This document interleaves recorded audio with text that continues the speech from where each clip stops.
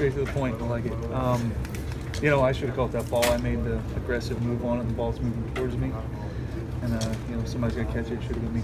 Tyler said it was tough to hear out there. Is that kind of what happened? Both you called it? Yeah, we communicated after the inning about that, and, you know, we both were calling it. You know, Coco and him had a ball later where they were both calling it physically, verbally, everything, and you couldn't really hear. So, you know, it's going to be something we're going to have to deal with, but, you know, we'll make the adjustments.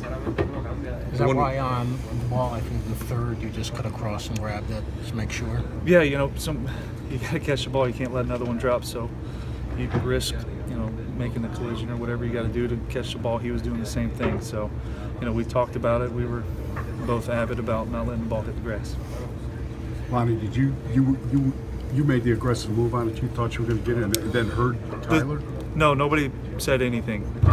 You know, he said he saw me moving towards the ball, and, you know, I should have continued my route, and I kind of felt him coming, so, you know, I pulled up, but, you know, I should have kept going.